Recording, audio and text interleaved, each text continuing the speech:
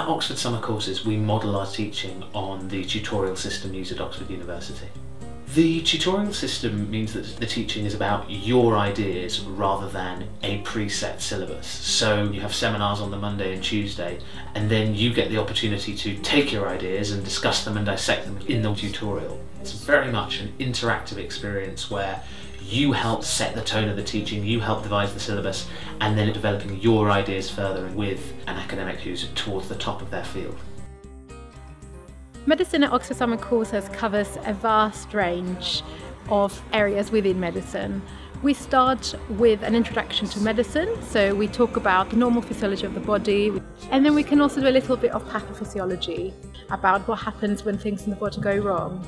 We have 2 seminars a week and they're both 2 hours long, so we've covered the heart, the brain, microbiology, genetics, and then we also have tutorials every Friday, and that's where you discuss your essay that you've written throughout the week, and it's a great time. It's good to get real feedback on your essays.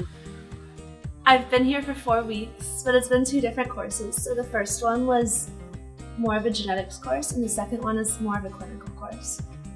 In both sessions, I've only had one other person in my seminar, so you get a lot of one-on-one instruction.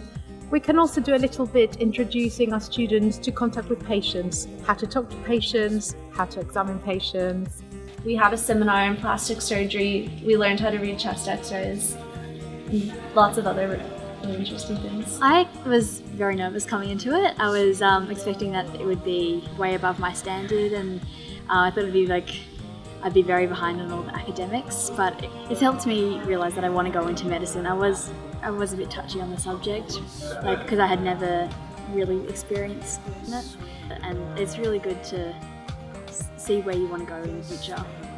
In general, we try and focus on moving beyond the textbook, beyond just knowledge, and into how we apply this into everyday life as doctors.